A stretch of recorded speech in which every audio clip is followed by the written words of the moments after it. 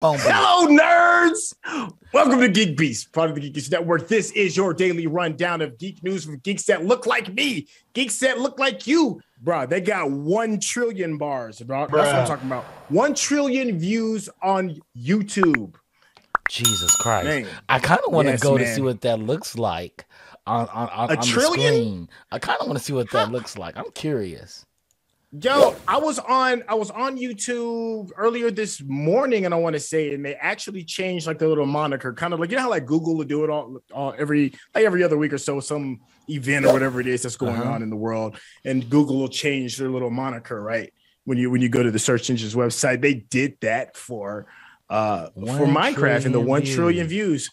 They just had a 1 with a whole bunch of zeros, and it never even hit me. Like I was like, 1 trillion. I was like, oh, that must be like, maybe 10 billion something or 100 billion. I see it. They have it up in the corner. You see what I'm saying?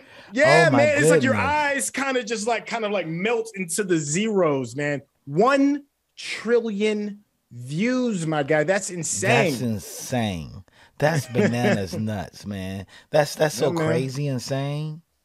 Yeah. It's hey, man. impressive. So long before the metaverse became the premier destination of tech companies and newlyweds, there was Minecraft. It was a platform that started as a video game about dodging explosions from hissing cactus-shaped creatures and became the blank canvas in which millions of players create their content, upload it, and generate literally trillions of views. Literally. Wow, that's so crazy. YouTube, in collaboration with Minecraft developer Mojang, is in celebration in an unprecedented trillionth view with a T, with a snapshot of the game's unique and transformative history on the platform. Listen, Minecraft is not just a game; it really is like a way of life. I'm way too old to have really jumped into the full Minecraft experience. That happened. I was like in my late 30s, early. You know what I'm saying? But game recognized game, right? You can appreciate the gravity of what one particular game is doing. Look, they say like one of the cheat codes is if you're ever creating a YouTube channel, they say one of the cheat codes is to create a Minecraft channel because you will get followers like nobody's business. It is like the way to crack the code. It's something about it, man. It's something about world building with it. Have you played? I played like 1 second of Minecraft and was like, man, this menu system is atrocious, but kids love it. Kids love it. I mean, they love it. They go in and it's like crack rock to them. I seen them, they sniffing. It's just like crack. Yeah. I mean, they seriously go, like my nephew, Cannon, he used to go in and play and he just navigated around the menu. And I was like, why didn't they create a better menu service than this? They could create a better menu. Right. It's a lot of things they could have done better, but I think that's what makes people love it so much is the simplicity of it. I mean, even the game is like 11 years old, I think, right? It's like it's been around for a really long time. And even back then, the graphics that you would see in your typical regular video games far surpassed anything that Minecraft shows, like by leaps and bounds. I thought it was like a joke, but I guess the tee-hee, the joke's on me because Minecraft's YouTube community has over 35,000 creators from over 150 countries. That's crazy. That's game. That's spitting bars, man. you talk about spitting bars.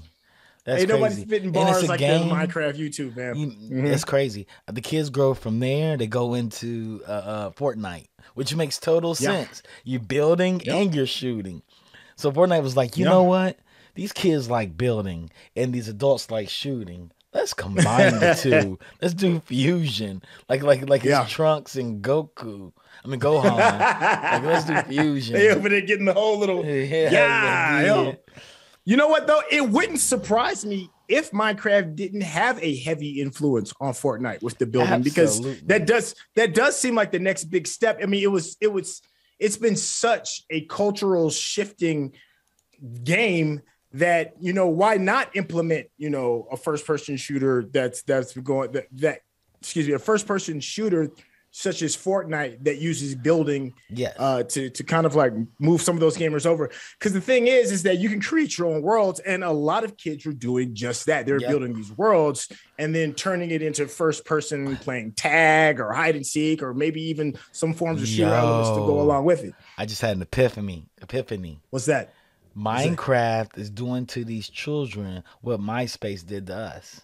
MySpace was trying to turn us all into HTML coders. It was. It was trying. low key, everybody HTML coders, yeah. and we could have made millions on Web 2.0. Now Web 3.0 is coming out, and that's the metaverse. Who's most prepared for the meta building in the metaverse? These kids that grew up on Minecraft and Roblox. You're not lying, man. You're not lying, because Yes. Roblox is that next big piece of crack that's out there, kid crack that's out there. Yeah. And a lot of kids, like before, like CodeKid came out and Code Academy and all these other like websites that are used to help introduce coding techniques to younger kids. A lot of the ways, for what I've seen from a lot of those programs, they actually use Minecraft as a way of building, of world building on a basic rudimentary level. That you can actually get into some of the code, move some of the blocks around, change some of the colors, seeing how what these kids can do and how they can affect the environment in a Minecraft simulation. And keep in mind, this is 11 years ago. So there's a 9-year-old kid out there that was probably learning this, who's 20 years old, who's probably trying to get a job at a video game studio. At a video game studio. So it's funny to laugh at a little bit, but that's a really powerful influence, man. And what you said with MySpace kind of like hits the nail right on the head.